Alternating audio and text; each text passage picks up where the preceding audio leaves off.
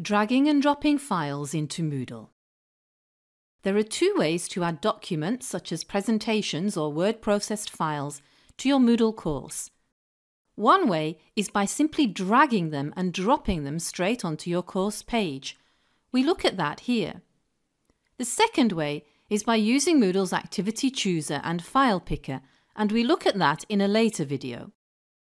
Both ways need the editing to be turned on. Then, if your browser shows you a message saying that you can drag and drop files, this means you're able to use the drag and drop method.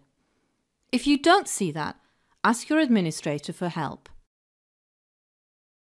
Over on the right, I have a presentation, Lecture Notes, and in order to add it to Moodle, I simply need to choose a section where I want it.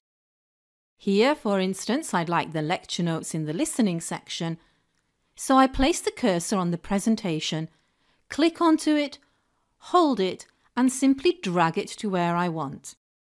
The dotted box will appear and then it will automatically be uploaded.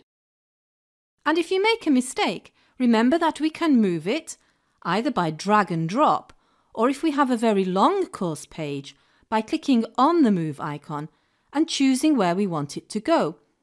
For instance, here from the listening section into the reading section.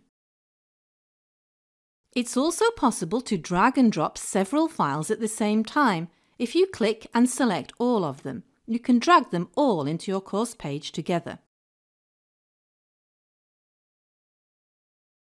Also, if you put your files into a folder, you can drag the whole folder in, but first it's important that you compress or zip the folder, as you can see here.